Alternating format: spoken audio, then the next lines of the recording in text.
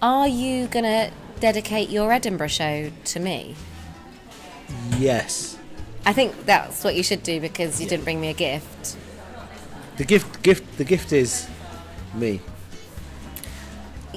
You've got a really high opinion of yourself. I wanted grapes, babe.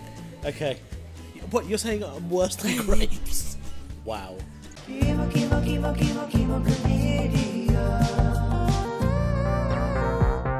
Have you ever been in hospital?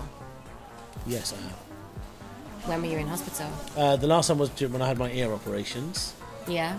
I also broke my foot once. And before that, when I had a testicular torsion.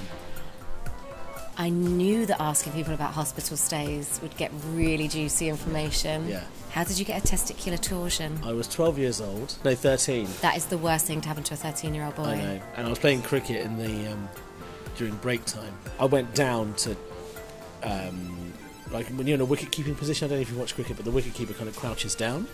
Right. So I crouched down. I know nothing about cricket. I crouched down, and I just couldn't get back up again. And I felt Did you what? Because your testicles had stuck to the floor?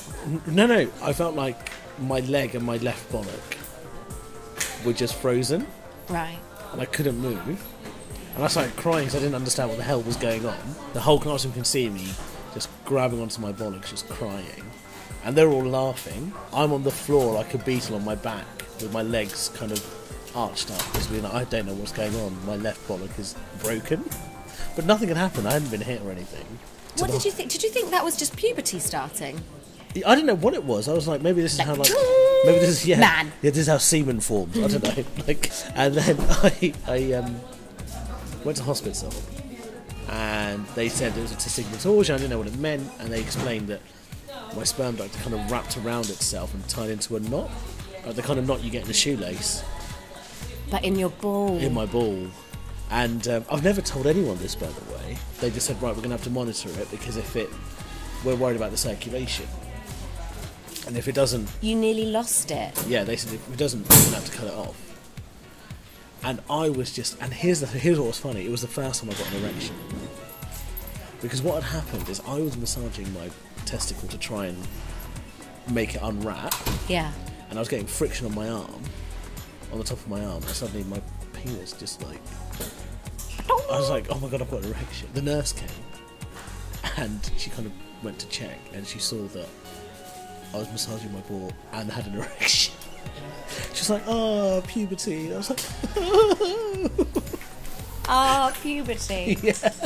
Oh, it's such a beautiful time. She said, staring at a 12-year-old you massaging his penis. Yeah. Were you spotty at the time? I bet you were spotty as a 12-year-old. No, I wasn't. Oh. I always had this beautiful skidlet. I can see it now. Somehow, miraculously, about 5 minutes before I was due to go into the theatre, perfect, unwrapped. Unravelled. Wow. And that was Eshaan's first hospital stay, I was going to say. Hospital stay.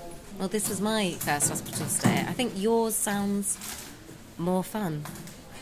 Because mine, there were no erections. Chemo. So, you're here to entertain me while I do chemo. I've kept you company for an hour and a half. Do a dance or something. What's your party trick? My party trick? Yeah.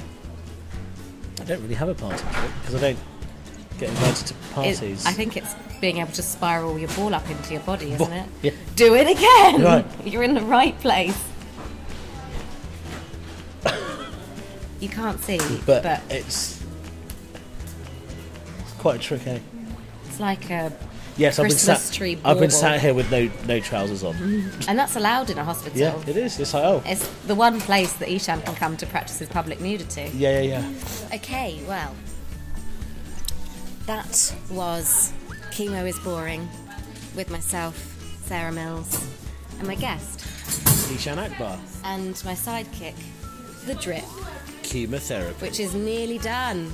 Hurrah! Bye for now. Bye.